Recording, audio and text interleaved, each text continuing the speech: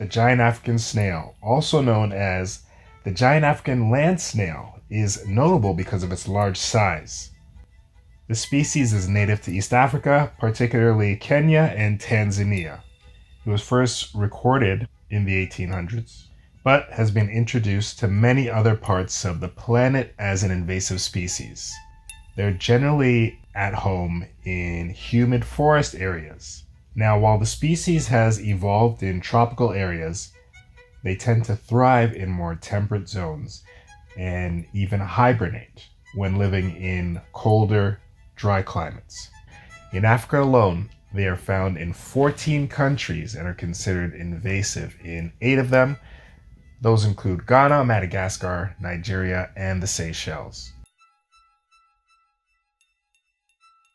The snail is found in various Asian regions, including Nepal, Israel, Sri Lanka, Taiwan, Japan, Vietnam. They're also found in Italy and Spain. Fulica is also an invasive species throughout Oceania, including American Samoa, French Polynesia, Palau, Papua New Guinea, and Samoa. It was eradicated in Tuvalu. They are also invasive in much of South America, including Argentina, Brazil, Colombia, Ecuador, Paraguay, and Peru. The snail was found in Florida in the 60s, where it took 10 years and $1 million to eradicate. They were introduced in 2011. Eradication efforts took them till 2021. This invasion problem has spread across the globe. The issue is that these snails eat a large variety of agricultural plant products. They generally travel by accidentally stowing away with imported goods or packaging. There are a lot of these snails in Taiwan, which is where most of this footage was recorded. Look at this. How many? 1, 2,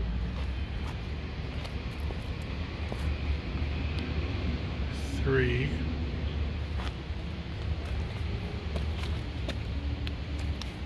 4, 5, 6, 7, 8, 9, 10. I think that's it. 10. Oh.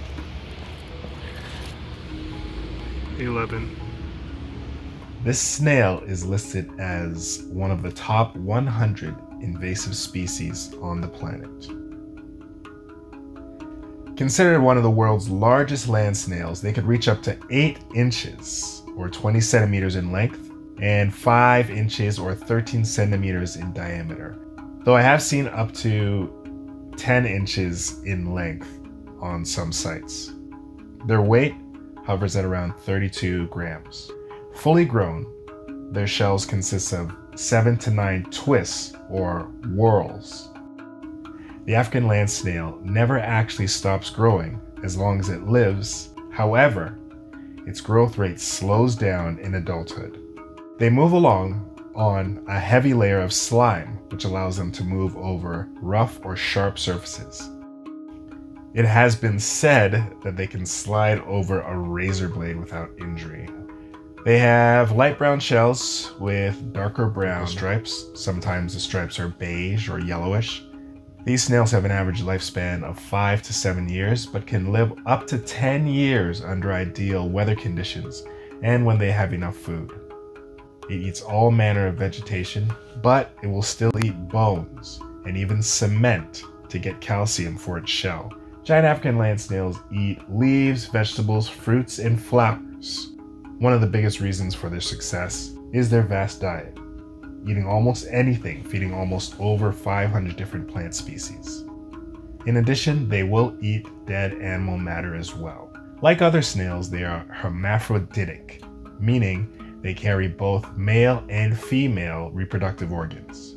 If there is a size discrepancy, the larger snail generally acts as the female and carries the eggs. perhaps due to the greater resources required to carry the fertilized eggs. A gravid snail, meaning one that's carrying eggs, can lay as many as 500 eggs at a time and can repeat this cycle every 8 to 12 weeks. However, the average number of eggs carried hover around 200. Their benefit or role in the environment appears to be that of a trash compactor. They dispose plant and animal matter.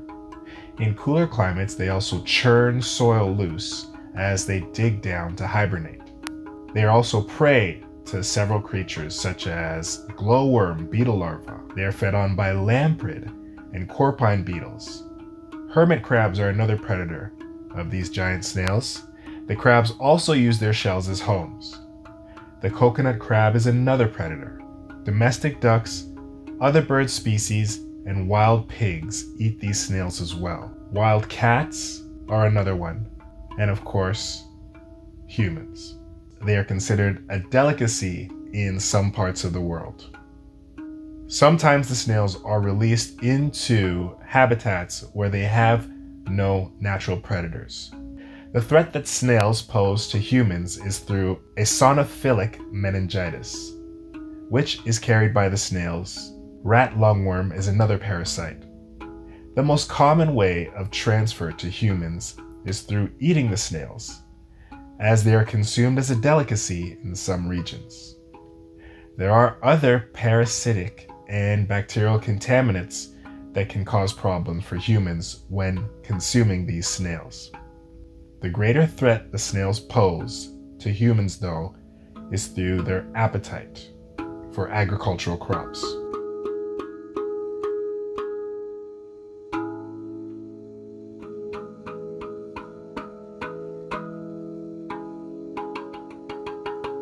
Right here. It's a big one, looks like it's a forage. Just an idea of how many you'll see around Taipei. They love these little fruits that fall from this tree. So there's one there. There's two here. They might be about to get it on. Some touchy happening here.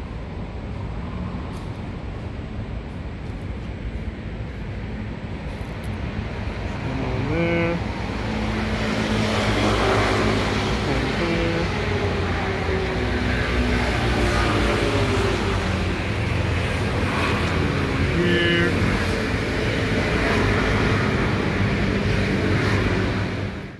These snails are popular as exotic pets. The USDA, that is the Department of Agriculture in the United States, bans their import based on their risk to agricultural and human health.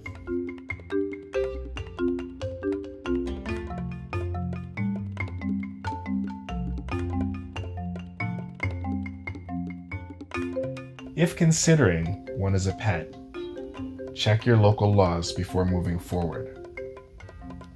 Much care must also be taken to properly dispose of any eggs laid by these pets.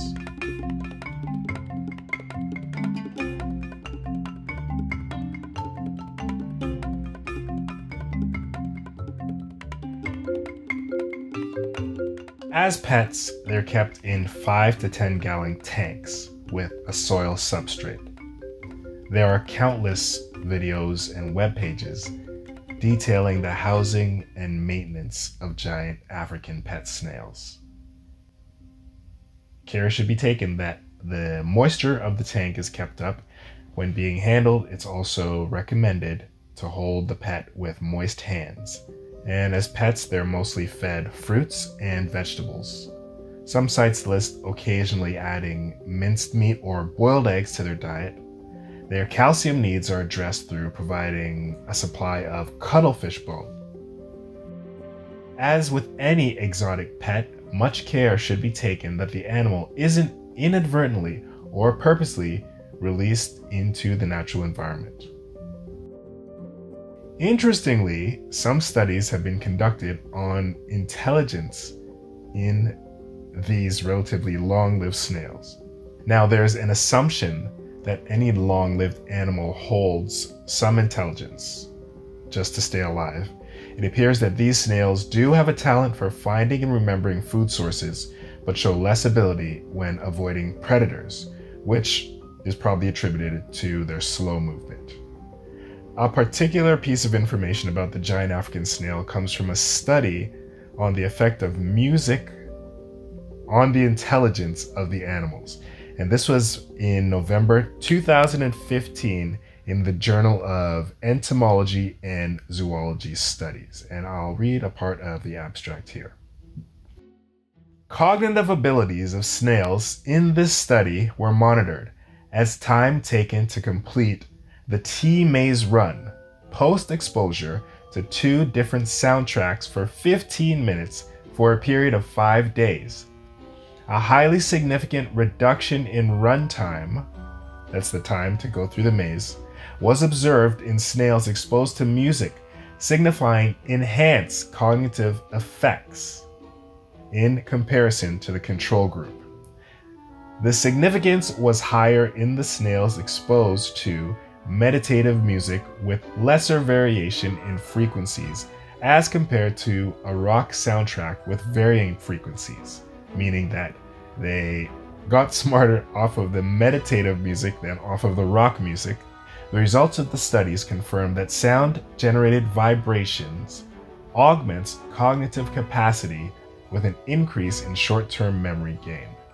Resonating vibrations in the form of waves can definitely bring a change in behavior of organisms without auditory features as observed in the studies, which may induce biochemical changes at the cellular level, the mechanism for which needs to be evaluated. So meaning that snails do not hear with ears like us, they would just be absorbing the vibrations of the sound, and we do not know the mechanism of how that would change their behavior. Successive animals such as jellyfish raises the question, is intelligence overrated? Perhaps it's just our way to measure how much animals are like us, but there are seemingly many unintelligent creatures that have been around longer than we have.